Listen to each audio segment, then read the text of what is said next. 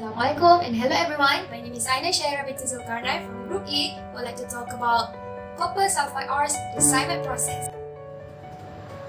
CYMET process is the hydrometallurgy process that is used to recover metals such as copper, zinc, lead, and etc. CYMET process is one of the many chloride processes being studied. One of the major attractions of the process is that leach can operate at atmospheric pressure. CYMET process, in which the charcoal pyrite concentrate is leached at 98 degrees Celsius and produces up to 25% of SO42-. The CYMET process contains all the silver present in the original leach solution, thus necessitating further electro refining.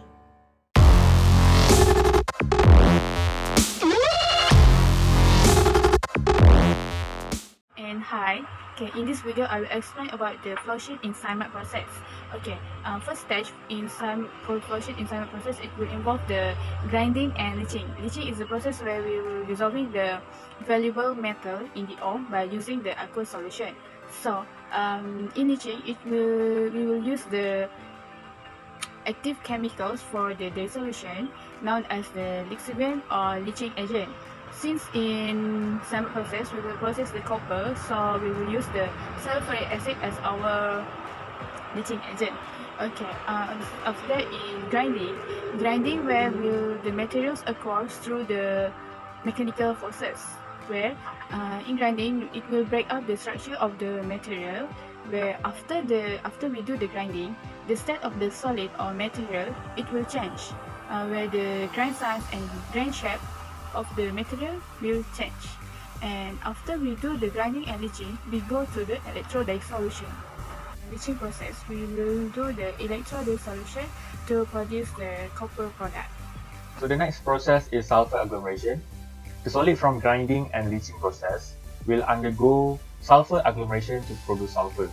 So in this process, the particle will undergo freezing and screening process. And particle that has overlap size will go to the next process, which is flotation. Flotation is a method used to separate and concentrate ores by altering their surface to a hydrophobic and hydrophilic condition. So the concentrates will be recycled back to the first process, which is grinding and leaching, and the others will be our tailing, which will be a waste. Thank you. That's all for flow sheet for the CYMET process.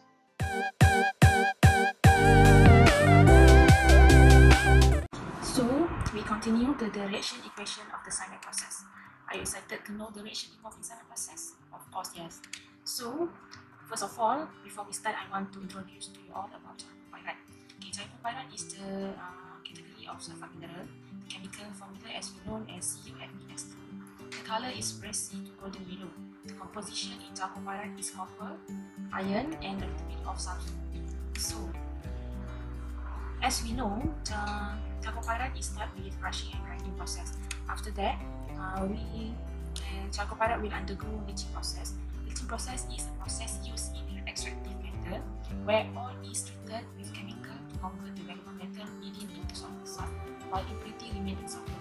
So the ferric chloride will mix to the charcoal pyrite and produce copper chloride, ferrous chloride, and also sulfur. So the copper chloride and sulfur will undergo the next process, which is copper chloride will undergo electrodissolution process, which means the copper in solution. So the purpose of electrodissolution is to remove impurities before pure copper can be produced. So the first chemical equation that involved in this process is charcoal pyrite will mix to the acid hydrochloric. So we produce copper chloride, ferrous chloride, and sulfur again, and also hydrogen ion. The second one will copper chloride will undergo the next process, which receive 3 electrons and produce copper. So after that, the next process is focused on sulfur agglomeration. So the sulfur that produced before this will undergo sulfur agglomeration.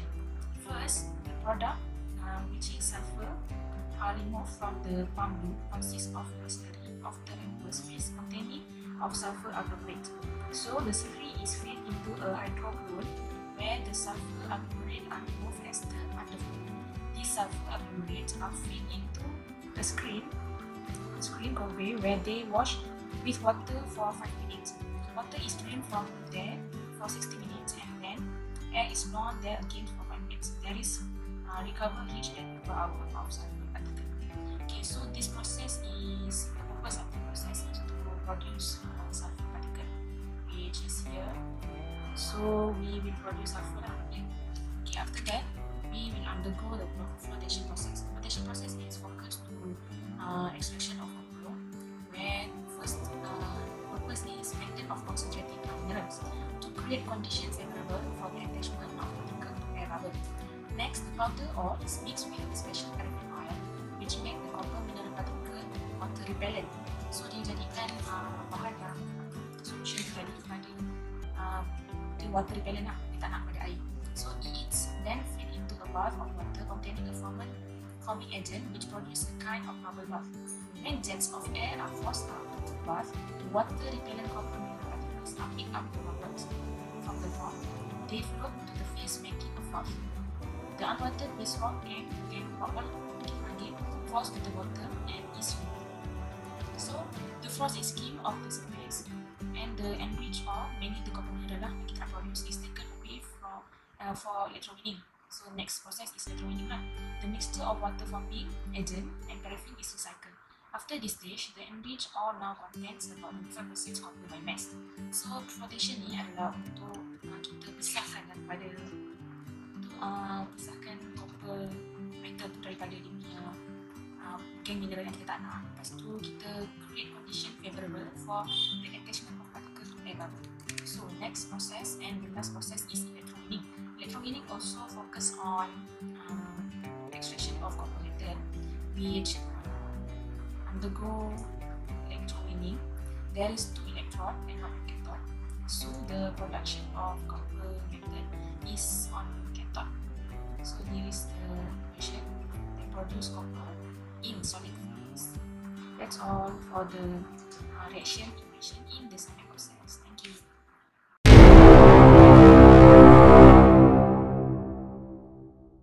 Hi, Assalamualaikum warahmatullahi wabarakatuh. My name is Ahmad Zikree bin Mohamed. So my part is I will present about the unit process that involved in the CYMET process. Let's check it out. For the crushing part, actually we will reduce the size the product that we want to. For that matter, there will be a crusher 1 and crusher 2. Basically, crusher 1 we will use a gyratory and we will make a screening to separate the size that we want to, and crusher 2 there will be a tertiary crusher. So the product that we want is it will be it will be resized to until 1 inch. So the next part is agglomeration. So the product that have been resized or reduced in terms of inside, the product will be weathered by weak acid, which is sulfuric acid in agglomerator, or this machine also called agglomeration drum. So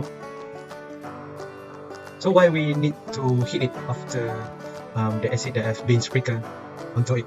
We want to make this particular ores being easy to soluble in acid for the further process. For heaping and leaching process, what I can say is the copper ores will be heaped and leaching process will be conducted, which is weak acid will be sprinkled on the top of it and the waters will be added.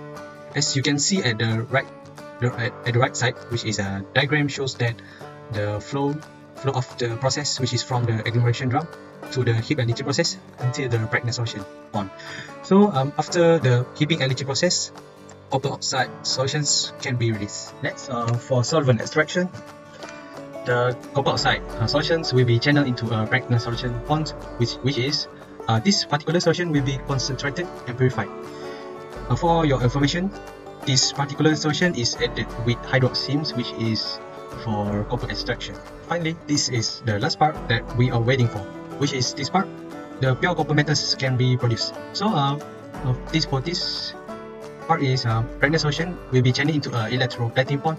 The electroplate, also known as cathode plate, which is having a charged ion that will attract copper ions and repel other substances like hydrogens and so on. Ta-da! This is our product that we want. 99%. Assalamualaikum and hi, my name is Aini Yusriena binti Zam Hariro, metric number 144857. My part is conclusion for the CYMET process. The CYMET process is very ingenious in its use of electrical energy. Estimated the power consumption of the electrolysis steps is in the range of 3.3 until 4.5 kWh per kilogram in copper. The CYMET process uses a mixture of iron chloride and copper chloride, sodium chloride brine solution as the leaching medium.